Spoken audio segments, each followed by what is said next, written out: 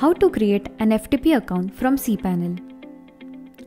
By default, there is already an FTP account in your cPanel.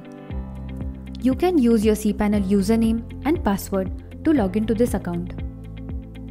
But if multiple people are working on your website, it is also possible to create a new FTP account for giving access to the users without sharing your cPanel details. Follow these steps to create a new FTP account. Log into your cPanel account. Go to the File section and click on FTP Accounts. Set the username for the FTP account. From the drop-down, select the domain under which you want to create the FTP user.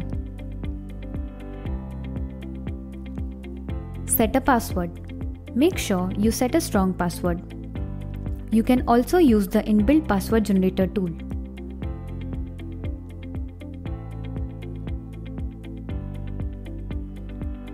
Your FTP account will be limited to the directory you will mention in this field.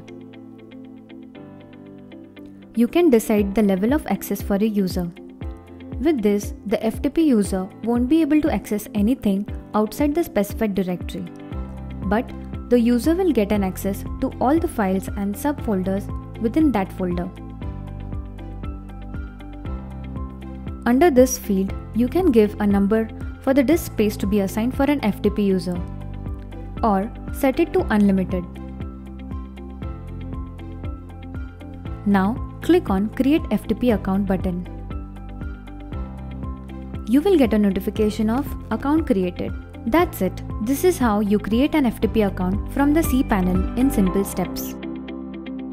Thank you for watching this tutorial. Give a thumbs up if you found it useful.